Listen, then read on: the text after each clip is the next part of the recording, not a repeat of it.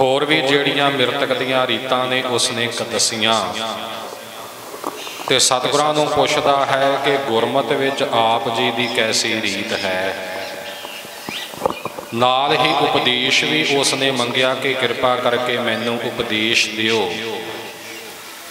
जिस उपदेश का धारनी हो के मैं अपने जीवन को सफलियां कर सकां ते जिस तो सारी मनुखता लाभ प्राप्त करे। उस वक्त सतगुरु सच्चे पातशाह जी ने उस विजय राम पंडित नूं उपदेश फरमान करदियां होइयां ये जैतसरी राग दी वार उचारण कीती। 20 पौड़ियां सतगुरु गरीब नवाज जी ने श्लोकां समेत उचारियां और ये मर्यादा परपक की कि मृतक प्राणी के निमित्त उसके भले वास्ते ते पिछे समूह संबंधियों नूं परिवार नूं भाणा मनण दा बल प्राप्त करन दे वास्ते ये जैतसरी राग दी वार अते सहज कीर्ति श्लोकां दी कथा कीती जावे। सो 10 दिन सतगुरु सच्चे पातशाह जी ने मर्यादा बन्नी है कि जिमें हिंदू धर्म विच 11 13 17 जां 40 कीता जांदा है। शूद्र सब तो नीवें मन्ने ने उन्हां दी सारी क्रिया 40 दिनां तक संपूर्ण मन्नी जाती है। वैश जिहड़े ने वो उन्हां तो कुछ उत्तम मन्ने जाते ने ते उन्हां दी क्रिया 17वें दिन करन दा जिहड़ा है हिंदू मत मुताबक विधान है। खत्तरी होर उच्चे मन्ने जाते ने उन्हां दा 13वां कीता जांदा है। 13वें दिन क्रिया करन दा विधान है ते ब्राह्मण नूं सर्व उत्तम मनदियां होइयां ब्राह्मण दी क्रिया 11वें दिन कीती जाती है। गुरु का सिख एक अकाल पुरख वाहिगुरु नाल जुड़िया होया होण करके ते सर्व गुण संपन्न होण करके सारियां नालों ही उत्तम है। सतगुरु जी ने मर्यादा कायम की 10वें दिन भोग पाउण दी ते 10 दिन ही घर दे अंदर इस सहज कीर्ति दे श्लोकां दी अते जैतसरी राग दे वार दियां पौड़ियां दी श्लोकां समेत कथा होवे। ये मर्यादा सतगुरु सच्चे पातशाह जी ने कायम की है और बड़ा वड्डा इस अमृत रूप गुरबाणी का महात्म है। बाणी की विਉਂਤਬੰਦੀ जो सतगुरां ने रखी है आपां दर्शन करने ने बाणी पढ़नी है। सो वो बेनती करन तो पहला मैं जरूरी बेनतियां जो करनियां चाहुंदा हाँ कि जैतसरी राग की जो वार है ये गुरबाणी का मध्य भाग पहला भी बेनती की है और ये पुरातन मर्यादा रही है कि जदों श्री गुरु ग्रंथ साहिब जी का पाठ किया जाए तो जदों जैतसरी राग की वार ते पहुँचे तो उदों मध्य की अरदास बेनती करनी। कुछ सालों तो जिहड़े साडे नवीनवादी प्रचारक ने कोई विद्वान ने उन्होंने ये मर्यादा तकरीबन बंद कर दी। आखे जी मध्य की अरदास करने की लोड़ नहीं ते नाल एक वो तर्क ये दिंदे ने कि जे मध लाउणा भी है तो श्री गुरु ग्रंथ साहिब जी के अंग तो 1430 हैं ते 1430 का अध जिहड़ा है वो 715 बनता है ते जिहड़ी ये जैतसरी राग की वार है ये 705 ते है। ये मध किस तरह होया ये सवाल करते हैं। जां तां वो अज्ञानता विच ने ते जां जाणदियां होया जान बुझ के ढुचरां खड़ियां करते हैं। श्री गुरु ग्रंथ साहिब जी की अमृत रूप गुरबाणी अंगां की गिनती ते आधारित नहीं शब्दां की गिनती ते आधारित है। 1430 अंग तां उदों तो छपने आरंभ होए जदों तो आ छापे वालियां मशीनां होंद विच आईयां प्रैस आई ते ओ छापे खाने विच गुरु के स्वरूप छपन लगे उदों तो 1430 अंग बने। पुरातन स्वरूप जिहड़े हथ लिखत हैं ਉਹਨਾਂ ਦੇ ਦਰਸ਼ਨ ਦੀਦਾਰੇ ਆਪਾਂ ਕਰੀਏ, ਜਿਹੜੇ ਮਰਜ਼ੀ ਸਰੂਪ ਦੇ ਦਰਸ਼ਨ ਕਰ ਲਈਏ ਹੱਥ ਲਿਖਤ ਦੇ, ਉੱਥੇ ਅੰਗਾਂ ਦੀ ਜਿਹੜੀ ਗਿਣਤੀ ਹੈ ਇਹ ਕੋਈ ਸੀਮਤ ਨਹੀਂ ਹੁੰਦੀ ਕਿ ਇੰਨੀ ਹੋਣੀ ਚਾਹੀਦੇ ਨੇ। ਬਾਣੀ ਪੂਰੀ ਇੱਕ ਓੰਕਾਰ ਤੋਂ 18 10 20 ਤੱਕ, ਤੇ ਅੰਗਾਂ ਦੀ ਗਿਣਤੀ ਜਿਹੜੀ ਹੈ ਉਹ ਲਿਖਣ ਵਾਲੇ ਗੁਰਸਿੱਖ ਪਿਆਰੇ ਲਿਖਾਰੀ ਦੀ ਲਿਖਾਈ ਤੇ ਨਿਰਭਰ ਕਰਦੀ ਹੈ। ਕੋਈ ਮੋਟੀ ਲਿਖਾਈ ਕਰਦਾ ਹੈ, ਕੋਈ ਬਰੀਕ ਲਿਖਾਈ ਕਰਦਾ ਹੈ। ਕਾਗਜ਼ ਦੇ ਇੱਕ ਪੰਨੇ ਉੱਪਰ ਕੋਈ ਜ਼ਿਆਦਾ ਸਤਰਾਂ ਲਿਖ ਸਕਦਾ ਹੈ, ਕੋਈ ਘੱਟ ਲਿਖਦਾ ਹੈ, ਜਿੰਨੀ ਮੋਟੀ ਜਾਂ ਬਰੀਕ ਲਿਖਾਈ ਹੋਵੇ। ਇਉਂ ਜਿਨ੍ਹਾਂ ਗੁਰੂ ਪਿਆਰਿਆਂ ਨੇ, ਚਾਹੇ ਉਹ ਖਾਲਸੇ ਸਿੰਘ ਸਨ, ਚਾਹੇ ਉਦਾਸੀ ਸਨ, ਚਾਹੇ ਨਿਰਮਲੇ ਸਨ, ਜਿਨ੍ਹਾਂ ਨੇ ਵੀ ਪ੍ਰੇਮ ਸਹਿਤ ਗੁਰਬਾਣੀ ਦੇ ਸਰੂਪ ਲਿਖਣ ਦੀ ਸੇਵਾ ਕੀਤੀ, ਉਹ ਅੰਗਾਂ ਦੀ ਗਿਣਤੀ ਦੇ ਚੱਕਰ ਵਿੱਚ ਨਹੀਂ ਪਏ। ਅੰਗ ਜਿੰਨੇ ਮਰਜ਼ੀ ਹੋ ਜਾਣ, ਬਾਣੀ ਸੰਪੂਰਨ ਹੋਣੀ ਚਾਹੀਦੀ ਹੈ। ਸ੍ਰੀ ਗੁਰੂ ਗ੍ਰੰਥ ਸਾਹਿਬ ਸੱਚੇ ਪਾਤਸ਼ਾਹ ਜੀ ਦੇ ਪੁਰਾਤਨ ਸਰੂਪ ਜਦੋਂ ਲਿਖੇ ਜਾਂਦੇ ਸਨ, ਤੇ ਉਦੋਂ ਅੰਗ ਨੰਬਰ ਲਿਖਣ ਦਾ ਸਿਲਸਿਲਾ ਵੀ ਇਸ ਤਰ੍ਹਾਂ ਨਹੀਂ ਸੀ ਚੱਲਦਾ ਜਿਵੇਂ ਅੱਜ ਕੱਲ੍ਹ ਚੱਲਦਾ ਹੈ। ਉਦੋਂ ਅੰਗ ਸਿਰਫ ਸੱਜੇ ਹੱਥ ਲਿਖੇ ਜਾਂਦੇ ਸੀ, ਖੱਬੇ ਹੱਥ ਨਹੀਂ ਸੀ ਲਿਖੇ ਜਾਂਦੇ। ਜਿਵੇਂ ਹੁਣ ਆਪਾਂ ਪੋਥੀ ਪ੍ਰਕਾਸ਼ ਕਰਦੇ ਹਾਂ, ਪਹਿਲਾ ਹੀ ਪੱਤਰਾ ਆਪਾਂ ਤੱਕੀਏ, ਸੱਜੇ ਹੱਥ ਉੱਪਰ ਲਿਖ ਦੇਣਾ 1, ਜਦੋਂ ਪੱਤਰਾ ਪਰਤਿਆ ਖੱਬੇ ਹੱਥ ਕੁਝ ਨਹੀਂ ਲਿਖਣਾ, ਅਗਲੇ ਪੱਤਰੇ ਤੇ ਸੱਜੇ ਹੱਥ 2। ਇਸ ਤਰ੍ਹਾਂ ਪੁਰਾਤਨ ਅੰਗ ਲਿਖਣ ਦਾ ਇਹ ਤਰੀਕਾ ਹੁੰਦਾ ਸੀ। ਤੇ ਇਸ ਤਰੀਕੇ ਦੇ ਹਿਸਾਬ ਦੇ ਨਾਲ ਜੇ ਆਪਾਂ ਚੱਲੀਏ, ਜੋ ਸਭ ਤੋਂ ਪਹਿਲਾਂ ਸ੍ਰੀ ਗੁਰੂ ਅਰਜਨ ਦੇਵ ਸਾਹਿਬ ਸੱਚੇ ਪਾਤਸ਼ਾਹ ਜੀ ਨੇ ਸਰੂਪ ਲਿਖਵਾਇਆ ਭਾਈ ਗੁਰਦਾਸ ਜੀ ਕੋਲੋਂ, ਜੋ ਕਿ ਕਰਤਾਰਪੁਰ ਵਿੱਚ ਅੱਜ ਵੀ ਮੌਜੂਦ ਹੈ, ਇਸ ਤਰੀਕੇ ਦੇ ਨਾਲ ਉਹਦੇ 765 ਅੰਗ ਹਨ। ਹਾਲਾਂਕਿ ਉਹਦੇ ਵਿੱਚ ਸ੍ਰੀ ਗੁਰੂ ਤੇਗ ਬਹਾਦਰ ਸਾਹਿਬ ਜੀ ਦੀ ਬਾਣੀ ਨਹੀਂ। 765 ਅੰਗ ਹਨ। ਹੁਣ 765 ਨੂੰ ਜੇ ਆਪਾਂ ਜਰਬ ਦੇਵੀਏ, ਭਾਵ ਗੁਣਾ ਕਰੀਏ 2 ਦੇ ਨਾਲ, ਕਿਉਂਕਿ ਇੱਕ ਪਾਸੇ ਹੀ ਅੰਗ ਲਿਖਿਆ ਜਾਂਦਾ, ਦੂਜੇ ਪਾਸੇ ਲਿਖਿਆ ਨਹੀਂ ਜਾਂਦਾ। ਅੱਜ ਦੇ ਹਿਸਾਬ ਨਾਲ ਜੇ ਗਿਣਤੀ ਕਰ ਲੱਗੀਏ ਤਾਂ 1530 ਉਹ ਬਣ ਜਾਣਗੇ। ਵਾਹਿਗੁਰੂ। ਸੋ ਸਾਧ ਸੰਗਤ ਜੀ, ਹਾਲਾਂਕਿ ਉਹਦੇ ਵਿੱਚ ਨਾਵੇਂ ਪਾਤਸ਼ਾਹੀ ਦੀ ਬਾਣੀ ਨਹੀਂ। ਸੋ ਪੁਰਾਤਨ ਸਰੂਪ ਜਿੰਨੇ ਵੀ ਨੇ, ਉਹ ਅੰਗਾਂ ਦੀ ਗਿਣਤੀ ਦਾ ਉਹਦੇ ਵਿੱਚ ਕੋਈ ਖਿਆਲ ਨਹੀਂ। ਗੁਰਬਾਣੀ ਇੱਕ ਓੰਕਾਰ ਤੋਂ 18 10 20 ਤੱਕ ਸਾਰਿਆਂ ਵਿੱਚ ਸੰਪੂਰਨ ਹੈ। ਇਉਂ ਸ੍ਰੀ ਗੁਰੂ ਗ੍ਰੰਥ ਸਾਹਿਬ ਜੀ ਦੀ ਬਾਣੀ ਦਾ ਜਿਹੜਾ ਮੱਧ ਹੈ, ਇਹ ਅੰਗਾਂ ਦੀ ਗਿਣਤੀ ਉੱਪਰ ਆਧਾਰਿਤ ਨਹੀਂ, ਇਹ ਸ਼ਬਦਾਂ ਦੀ ਗਿਣਤੀ ਤੇ ਆਧਾਰਿਤ ਹੈ। ਔਰ ਸ਼ਬਦਾਂ ਦੀ ਗਿਣਤੀ ਮੁਤਾਬਕ ਐਨ ਪੂਰਾ ਜੈਤ ਸ੍ਰੀ ਰਾਗ ਦੀ ਵਾਰ ਤੋਂ ਇਹ ਮੱਧ ਜਿਹੜਾ ਹੈ ਇਹ ਬਣਦਾ ਹੈ।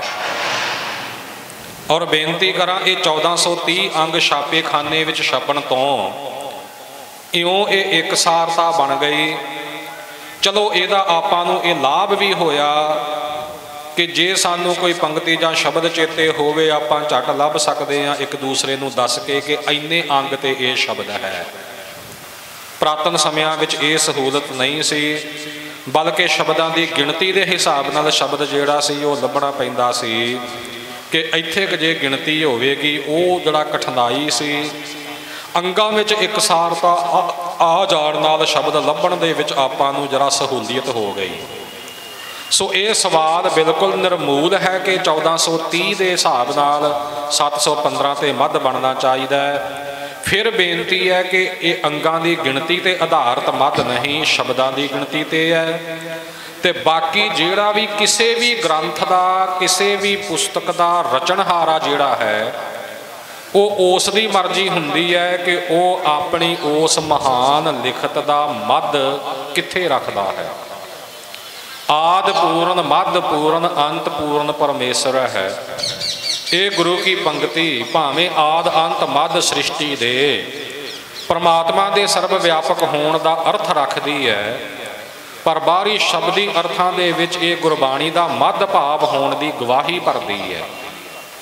ਪੁੱਛਿਆ ਹੈ ਪੰਡਿਤ ਵਿਜੇ ਰਾਮ ਨੇ ਕਿ ਜੋ ਇਹ ਮਹਾਨ ਗ੍ਰੰਥ ਆਪ ਜੀ ਲਿਖਾ ਰਹੇ ਹੋ, ਇਹਦਾ ਵਿਸ਼ਾ ਵਸਤੂ ਕੀ ਹੈ, ਇਹਦਾ ਸਬਜੈਕਟ ਕੀ ਹੈ? ਤਾਂ ਸਤਿਗੁਰਾਂ ਨੇ ਪਹਿਲਾ ਬਚਨ ਹੀ ਇਹੋ ਉਚਾਰਿਆ ਕਿ ਆਦਿ ਪੂਰਨ, ਮੱਧ ਪੂਰਨ, ਅੰਤ ਪੂਰਨ ਪਰਮੇਸ਼ਰ ਹੈ। ਸ੍ਰੀ ਗੁਰੂ ਗ੍ਰੰਥ ਸਾਹਿਬ ਜੀ ਦੀ ਬਾਣੀ ਦੇ ਆਦਿ ਵਿੱਚ ਵੀ ਪਰਿਪੂਰਨ ਪਰਮਾਤਮਾ ਹੀ ਹੈ, ਮੱਧ ਵਿੱਚ ਵੀ ਤੇ ਅੰਤ ਵਿੱਚ ਸਮਾਪਤੀ ਤੇ ਵੀ ਉਹ ਪ੍ਰਮਾਤਮਾ ਦੀ ਸਿਫਤ ਸਲਾਹ ਹੀ ਪਰਿਪੂਰਨ ਹੋਵੇਗੀ। ਜੇ ਆਪਾਂ ਆਰੰਭ ਤੱਕੀਏ, ਆਰੰਭ ਵਿੱਚ ਮੂਲ ਮੰਤਰ ਹੈ, ਉਹ ਪ੍ਰਮਾਤਮਾ ਦਾ ਹੀ ਵਰਣਨ ਹੈ। ਜੇ ਆਪਾਂ ਮੱਧ ਤੋਂ ਦਰਸ਼ਨ ਕਰੀਏ ਤਾਂ ਮੱਧ ਵਿੱਚ ਵਾਰ ਤੋਂ ਪਹਿਲਾਂ ਜੋ ਪੰਕਤੀ ਆਈ ਹੈ, ਬਿਨਵੰਤ ਨਾਨਕ ਸਦਾ ਤ੍ਰਿਪਤੇ ਹਰ ਨਾਮ ਭੋਜਨ ਖਾਇਆ, ਇਉਂ ਨਾਮ ਦੀ ਹੀ ਮਹਾਨਤਾ ਦਰਸਾਈ ਹੈ। ਤੇ ਜੇ ਆਪਾਂ ਅਖੀਰ ਵਿੱਚ ਚੱਲੀਏ ਤੇ ਰਾਗਮਾਲਾ ਤੋਂ ਪਹਿਲਾਂ ਜੋ ਸ਼ਲੋਕ ਦੀਆਂ ਪੰਕਤੀਆਂ ਆਉਂਦੀਆਂ ਨੇ, ਨਾਨਕ ਨਾਮ ਮਿਲੈ ਤਾ ਜੀਵਾ, ਤਨ ਮਨ ਥੀਵੈ ਹਰਿਆ, ਨਾਮ ਦੀ ਹੀ ਮਹਾਨਤਾ ਹੈ। ਤੇ ਰਾਗਮਾਲਾ ਦੇ ਅਖੀਰਲੇ ਬਚਨ ਜਿਹੜੇ ਨੇ 566 ਰਾਗ ਉਨ ਗਾਏ ਸੰਗ ਰਾਗਨੀ 30, ਸਭੈ ਪੁੱਤਰ ਰਾਗਨ ਕੇ 18 10 20, ਉਹ ਸਾਰੇ ਰਾਗ ਰਾਗਣੀਆਂ ਵੀ ਅਕਾਲ ਪੁਰਖ ਵਾਹਿਗੁਰੂ ਦੇ ਗੁਣ ਹੀ ਗਾਉਂਦੇ ਨੇ। ਸਤਿਗੁਰੂ ਜੀ ਨੇ ਇਹ ਦਰਸਾਇਆ ਹੈ।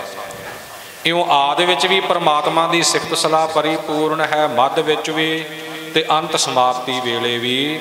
ਇਉਂ ਜੈਤ ਸ੍ਰੀ ਰਾਗ ਦੀ ਜਿਹੜੀ ਵਾਰ ਹੈ, ਇਹ ਸ੍ਰੀ ਗੁਰੂ ਗ੍ਰੰਥ ਸਾਹਿਬ ਜੀ ਦੀ ਪਾਵਨ ਬਾਣੀ ਦਾ ਮੱਧ ਭਾਗ ਹੈ।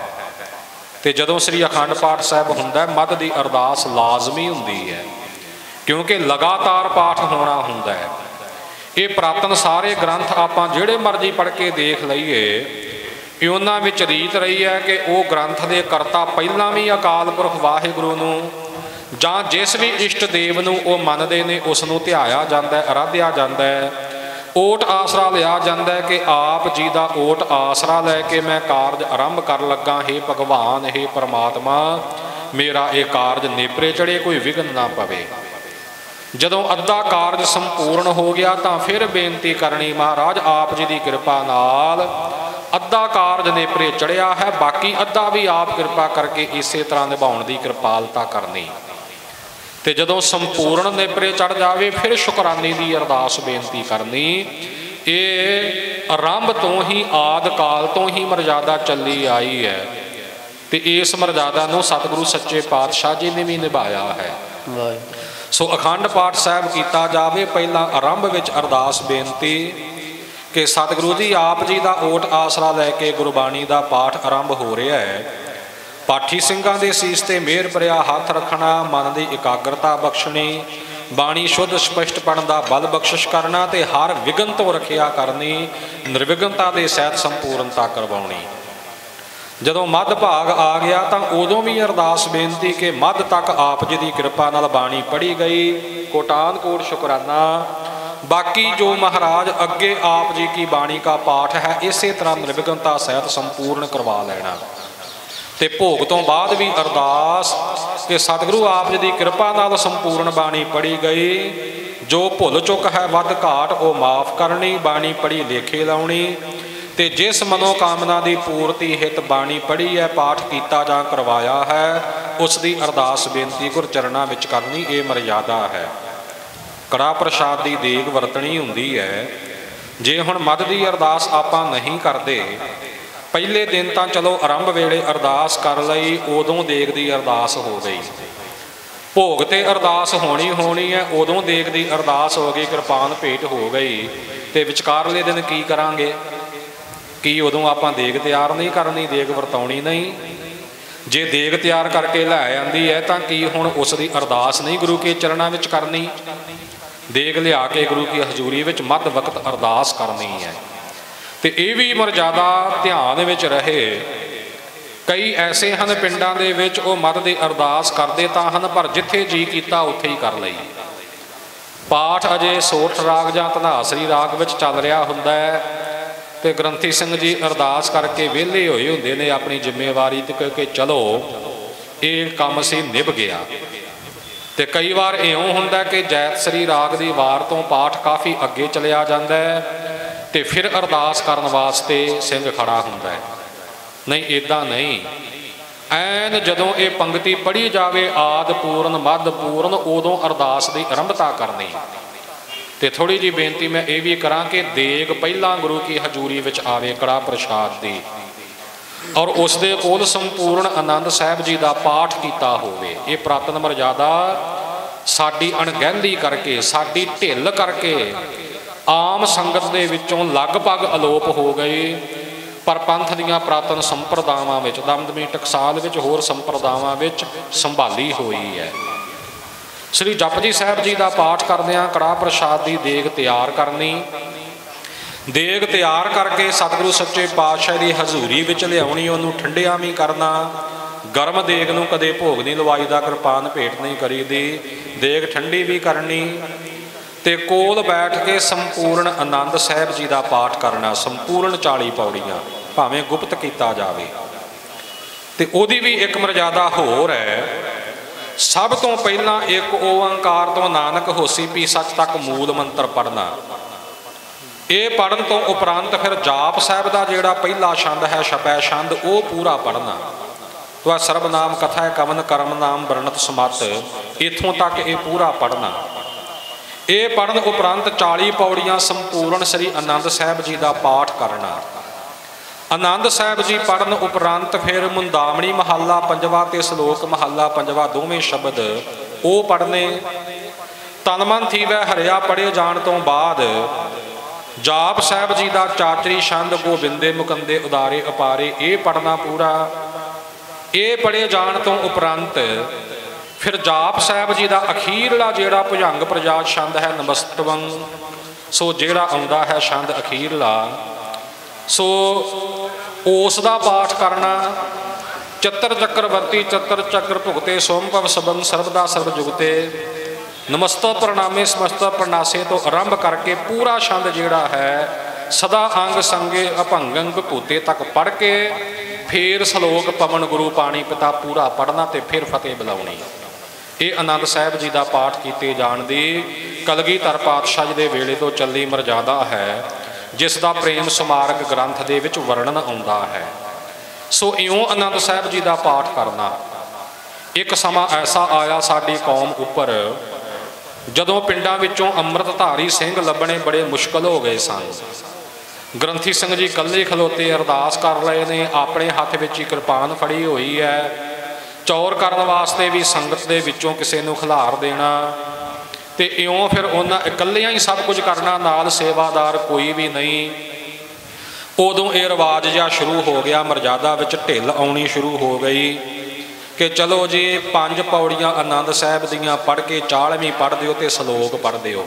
हुण तां सलोक भी छड्डी जांदे ने। ये ढिल आई है बहुत वड्डी उदों उस समय दे विच। ते ये आनंद साहिब जी दियां जिहड़ियां वो 6 पौड़ियां ने वो दीवान की समाप्ति ते बोल के पढ़ देनियां। ये उदों सौखा जिहा काम कर लिया। ते आ बाद विच किरपान भेंट करन दी जिहड़ी मर्यादा ये भी उदों ही चली जी। ग्रंथी सिंह कल्ला ही हुंदा है, अरदास करदियां करदियां किरपान भेंट करनी पैंदी है। ते चलो अरदास तो बाद हुक्मनामा लैके फिर किरपान भेंट कर दिओ। ये भी ढिल जिहड़ी है उसे माहौल विचों पैदा हुई है, पर यह असल मर्यादा नहीं। आपां इसे नूं असल मर्यादा समझ लिया। तो इहो सारियां थावां ते थाप दिती गई कि अखे जी महाराज की हजूरी विच अरदास करन तो बाद हुक्मनामा लैके फिर किरपान भेंट करनी है। नहीं, पुरातन मर्यादा ये नहीं। सतगुरां की पावन हजूरी विच देग लिया के आनंद साहिब जी का संपूर्ण पाठ दसी विधि मुताबक पूरा कोल करके ते फिर गुरु के चरणों में अरदास बेनती। तो जदों अरदास बेनती दे विच ये बेनती गुरु के चरणों में की जाए, महाराज प्रशादा देग तैयार होके आई है, आप जी नूं भोग लगे उस वक्त नाल हजूरी सिंह जिहड़ा है वो किरपान भेंट करे। एक भोग लगे शब्द ते भी इतराज हो गया। ये तो जी हिंदू ब्राह्मण जिहड़े ने वो भोग लाउंदे ने ते ये अपने गुरमत विच ये रीति नहीं। ये पता नहीं किहड़ी गुरमत पढ़ लई इन्हां ने। जिहड़ा गुरबाणी विच बचन आउंदा सद ही भोग लगाए सो ज्ञानी, उहदा की अर्थ है, उहदा की मतलब है। अनक प्रकार भोजन बहु कीए बहु व्यंजन मिसटाए, करी पाक साल सोच पवित्रा हुण लभ भोग हर राए। इहदा की अर्थ करांगे। अकाल पुरख वाहिगुरु हाज़र नाज़र है। सतगुरु सच्चे पातशाह जी उस परमात्मा का प्रतख जागत जोत स्वरूप ने। क्यों नहीं भोग लगता सतगुरां नूं, क्यों नहीं भला छकदे? ये एक बहस जी चली तो जेड़े तर्कवादी शंकावादी सन उन्हां दा अपनी वल्लों तां शायद उन्हां समझिया कि साडे सवाल का जवाब नहीं किसी नूं आउणा। कहण लगे जी महाराज भोग लाउंदे आ छकदे आ। शरधावान प्रेमी कहंदे हाँ छकदे आ। ਉਹ ਕਹਿੰਦੇ ਫਿਰ ਮਹਾਰਾਜ ਦਾ ਮੂੰਹ ਦਿਖਾਓ, ਕਿੱਥੋਂ ਛਕਦੇ ਆ। ਉਹ ਸਿੰਘ ਨੇ ਜਵਾਬ ਦਿੱਤਾ ਕਿ ਤੁਸੀਂ ਗੁਰੂ ਮਹਾਰਾਜ ਦੇ ਚਰਨਾਂ ਵਿੱਚ ਅਰਦਾਸ ਬੇਨਤੀ ਕਰਦੇ ਹੋ। ਇਹ ਕਰਦੇ ਆ ਜੀ। ਤੇ ਫਿਰ ਮਹਾਰਾਜ ਤੁਹਾਨੂੰ ਇਹ ਯਕੀਨ ਹੈਗਾ ਕਿ ਸੁਣਦੇ? ਕਹਿੰਦਾ ਜੀ ਹਾਂ ਸੁਣਦੇ ਆ। ਤੇ ਸਿੰਘ ਕਹਿੰਦਾ ਚੰਗਾ ਫਿਰ ਮਹਾਰਾਜ ਦੇ ਕੰਨ ਦਿਖਾਓ, ਕਿੱਥੋਂ ਸੁਣਦੇ ਆ। ਸੋ ਸਾਧ ਸੰਗਤ ਜੀ, ਸਤਿਗੁਰੂ ਸੱਚੇ ਪਾਤਸ਼ਾਹ ਜੀ ਨਿਰਾਕਾਰ ਸਰੂਪ ਨੇ। ਨਿਰਾਕਾਰ ਹੋ ਕੇ ਸਾਕਾਰ ਵੀ ਆਪ ਵਰਤਦੇ ਨੇ, ਸਾਡੀਆਂ ਅਰਦਾਸਾਂ ਬੇਨਤੀਆਂ ਵੀ ਸੁਣਦੇ ਨੇ, ਸਾਡੀ ਪ੍ਰੇਮ ਭੇਟਾ ਸਵੀਕਾਰ ਵੀ ਕਰਦੇ ਨੇ। ਤੇ ਸ਼ਰਧਾ ਭਾਵਨਾ ਨਾਲ ਜੇ ਗੁਰੂ ਨੂੰ ਪ੍ਰਸ਼ਾਦਾ ਪਾਣੀ ਦੇਗ ਲੰਗਰ ਭੋਗ ਕੁਝ ਵੀ ਆਪਾਂ ਲਗਾਈਏ, ਸਤਿਗੁਰੂ ਗਰੀਬ ਨਿਵਾਜ ਜੀ ਛਕਦੇ ਵੀ ਨੇ। ਇਹ ਸਾਧ ਸੰਗਤ ਜੀ ਸਾਡੇ ਮਨ ਵਿੱਚ ਭਾਵਨਾ ਹੋਣੀ ਚਾਹੀਦੀ ਹੈ। ਅਸਲ ਵਿੱਚ ਦੇਗ ਤਿਆਰ ਕਰਦਿਆਂ ਹੀ ਸਾਡੇ ਮਨ ਦੀ ਇਹ ਭਾਵਨਾ ਹੋਵੇ ਕਿ ਆਪਾਂ ਸਤਿਗੁਰਾਂ ਦੇ ਵਾਸਤੇ ਤਿਆਰ ਕਰ ਰਹੇ ਹਾਂ, ਗੁਰੂ ਕੀ ਸੰਗਤ ਵਾਸਤੇ ਕਰ ਰਹੇ ਹਾਂ। ਹੁਣ ਸੰਗਤ ਵਾਲੀ ਤਾਂ ਹੈ ਵੀ ਸੰਗਤ ਵਿੱਚ ਵਰਤਾਉਣੀ ਹੈ, ਗੁਰੂ ਵਾਲੀ ਭਾਵਨਾ ਸਾਡੇ ਮਨਾਂ ਵਿੱਚ ਨਹੀਂ। ਤੇ ਮਰਜ਼ਾਦਾ ਜਿਹੜੀ ਹੈ ਉਹਦਾ ਸਾਨੂੰ ਖਿਆਲ ਹੀ ਕੋਈ ਨਹੀਂ, ਸੁੱਚ ਪਵਿੱਤਰਤਾ ਦਾ ਖਿਆਲ ਹੀ ਕੋਈ ਨਹੀਂ। ਕੜਾਹ ਕਰਨ ਕੀ ਵਿਧ ਸੁਣ ਲੀਜੈ, ਤੀਨ ਭਾਗ ਕੋ ਸੰਸਰ ਕੀਜੈ। ਸੋ ਬਾਸਨ ਭਾਂਜਨ ਸਵਾਛ ਕਰੀਜੈ, ਕਰ ਇਸਨਾਨ ਸੁਧ ਹੋਏ ਬਹੈ, ਵਾਹਿਗੁਰੂ ਬਿਨ ਅਵਰ ਨਾ ਕਹੈ। ਬਹੁਤ ਵੱਡੀ ਮਰਜ਼ਾਦਾ ਹੈ ਦੇਗ ਤਿਆਰ ਕਰਨ ਦੀ। ਜਿੱਥੇ ਦੇਗ ਦੀ ਤਿਆਰੀ ਕਰਨੀ ਆ ਉਹ ਥਾਂ ਐਨ ਪੂਰਾ ਸਾਫ਼ ਕੀਤਾ ਹੋਇਆ ਹੋਵੇ। ਉਹ ਚੁੱਲ੍ਹੇ, ਉਹ ਭੱਠੀਆਂ, ਉਹਨਾਂ ਦੀ ਵੀ ਸਫਾਈ ਕੀਤੀ ਹੋਵੇ ਚੰਗੀ ਤਰ੍ਹਾਂ। ਬਰਤਨ ਵੀ ਐਨ ਚੰਗੀ ਤਰ੍ਹਾਂ ਸੋਧੇ ਹੋਣ, ਸਾਫ਼ ਕੀਤੇ ਹੋਣ। ਆਪਣਾ ਵੀ ਜਿਹੜਾ ਸਰੀਰ ਹੈ ਇਹ ਇਸ਼ਨਾਨ ਕਰਕੇ ਸਾਫ਼ ਹੋਵੇ, ਸਾਫ਼ ਬਸਤਰ ਹੋਣ। ਤੇ ਸਤਿਗੁਰੂ ਕੀ ਦੇਗ ਤਿਆਰ ਕਰਨੀ ਹੈ, ਭਾਵਨਾ ਮਨ ਵਿੱਚ ਹੋਵੇ, ਵਾਹਿਗੁਰੂ ਦਾ ਸਿਮਰਨ ਕਰੇ, ਜਪਜੀ ਸਾਹਿਬ ਜੀ ਦਾ ਪਾਠ ਕਰੇ। ਤੇ ਜਦੋਂ ਇਉਂ ਆਟਾ ਪਾਇਆ ਜਾਵੇ, ਪਹਿਲਾਂ ਇਹ ਵੀ ਖਿਆਲ ਰਹੇ ਕਿ ਹੱਥ ਆਸੇ ਪਾਸੇ ਨਾ ਲੱਗਣ। ਇਹ ਨਹੀਂ ਕਿ ਉਹਨਾਂ ਹੱਥਾਂ ਨਾਲ ਦੇਗ ਤਿਆਰ ਕਰ ਲਿਆ ਤੇ ਉਹਨਾਂ ਹੱਥਾਂ ਨਾਲ ਲੱਕੜਾਂ ਡਾਈ ਜਾ ਰਿਹਾ ਹੈ। ਕਈ ਪਾਥੀਆਂ ਵਰਤੀ ਜਾਂਦੇ ਨੇ। ਅੱਜ ਕੱਲ੍ਹ ਚਲੋ ਗੈਸ ਵਗੈਰਾ ਆ ਗਏ, ਉਹ ਹੱਥ ਖੁਰਪੇ ਨੂੰ, ਕੜਾਹੀ ਨੂੰ, ਤੇ ਉਸੇ ਹੱਥ ਨਾਲ ਗੈਸ ਦੀ ਨਾਬ ਜਿਹਦੇ ਤੇ ਚਾਹ ਵਗੈਰਾ ਬਣਾਉਂਦੇ ਰਹੇ ਆ। ਨਹੀਂ, ਇੱਦਾਂ ਗੁਰੂ ਨੂੰ ਭੋਗ ਕਦੇ ਵੀ ਨਹੀਂ ਲੱਗਦਾ। ਸੋ ਇਸ ਪ੍ਰਕਾਰ ਸੁਚਮਤਾ ਹੋਵੇ, ਪਵਿੱਤਰਤਾ ਹੋਵੇ। ਪਹਿਲਾਂ ਘਿਓ ਪੂਰਾ ਗਰਮ ਕੀਤਾ ਜਾਵੇ। ਜਦੋਂ ਆਟਾ ਪਾਉਣਾ, ਆਟਾ ਪਾਉਂਦਿਆਂ ਹੀ ਜਪਜੀ ਸਾਹਿਬ ਜੀ ਦਾ ਪਾਠ ਆਰੰਭ ਕਰ ਲਿਆ ਜਾਵੇ। ਆਪਣੀ ਚਾਲ ਦਾ ਖਿਆਲ ਰੱਖਿਆ ਜਾਵੇ ਕਿ ਮੈਂ ਜਪਜੀ ਸਾਹਿਬ ਜੀ ਦਾ ਪਾਠ ਕਿੰਨੇ ਕੁ ਸਮੇਂ ਵਿੱਚ ਕਰ ਸਕਦਾ ਹੈ, ਉਸ ਹਿਸਾਬ ਨਾਲ ਸੇਕ ਰੱਖਿਆ ਜਾਵੇ। ਤੇ ਇਉਂ ਆਟਾ ਭੁੰਨਦਿਆਂ ਜਦੋਂ ਤੱਕ ਜਪਜੀ ਸਾਹਿਬ ਜੀ ਦਾ ਪਾਠ ਸੰਪੂਰਨ ਹੋਵੇ, ਉਦੋਂ ਤੱਕ ਆਟਾ ਭੁੱਜ ਕੇ ਲਾਲ ਹੋ ਜਾਵੇ, ਨਾ ਤਾਂ ਕੱਚਾ ਰਹੇ ਤੇ ਨਾ ਬਹੁਤਾ ਕਾਲਾ ਹੀ ਹੋ ਜਾਵੇ। ਤੇ ਫਿਰ ਉਸ ਦੇ ਵਿੱਚ ਜਦੋਂ ਕੇਤੀ ਛੁੱਟੀ ਨਾਲ ਅਖੀਰਲੀ ਪੰਕਤੀ ਪੜ੍ਹਨੀ ਹੈ, ਪੜ੍ਹਦੇ ਸਾਰੀ ਨਾਲ ਉਹ ਚਾਸ ਵਿੱਚ ਪਾ ਦੇਣੀ। ਅੱਜ ਕੱਲ੍ਹ ਤਾਂ ਚਾਸ ਵੀ ਨਹੀਂ ਬਣਾਉਂਦੇ, ਸਬੂਤੀ ਖੰਡ ਵਿੱਚ ਸੁੱਟ ਦਿੱਤੀ ਤੇ ਠੰਡਾ ਪਾਣੀ ਪਾ ਦਿੱਤਾ। ਫਿਰ ਕਹਿੰਦੇ ਜੀ ਦੇਗ ਤਿਆਰ ਹੋਈ। ਨਹੀਂ, ਉਹ ਦੇਗ ਨਹੀਂ ਬਣੀ, ਉਹ ਸਿਰਫ ਕੜਾਹ ਹੀ ਬਣਿਆ, ਦੇਗ ਨਹੀਂ ਬਣੀ।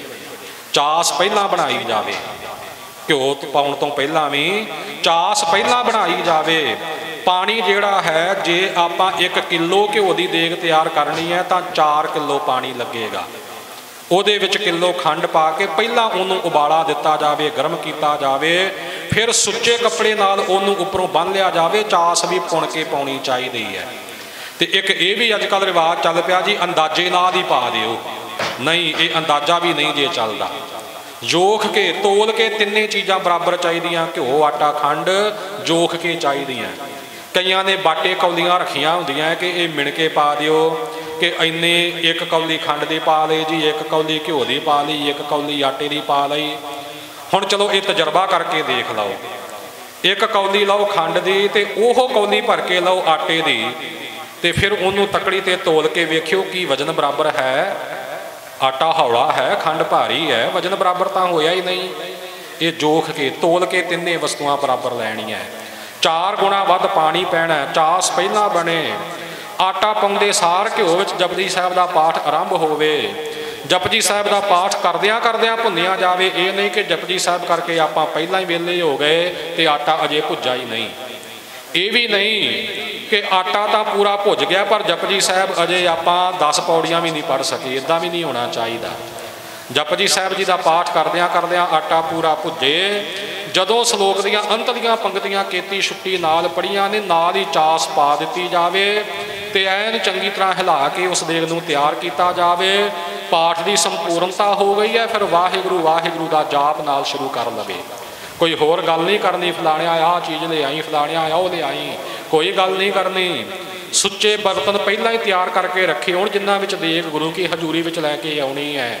ਉਹਨਾਂ ਬਰਤਨਾਂ ਵਿੱਚ ਪਾ ਕੇ ਠੰਡੀ ਕਰਕੇ ਦੇਗ ਗੁਰੂ ਕੀ ਹਜ਼ੂਰੀ ਵਿੱਚ ਲਿਆਵੇ ਤੇ ਦੱਸੀ ਵਿਧੀ ਦੇ ਮੁਤਾਬਕ ਜੋ ਆਨੰਦ ਸਾਹਿਬ ਦਾ ਸੰਪੂਰਨ ਪਾਠ ਹੈ ਉਹ ਗੁਰੂ ਕੀ ਹਜ਼ੂਰੀ ਵਿੱਚ ਸਨਮੁਖ ਬੈਠ ਕੇ ਸਾਹਮਣੇ ਕੋਲ ਦੇਗ ਦੇ ਕੋਲ ਬੈਠ ਕੇ ਕਰੇ।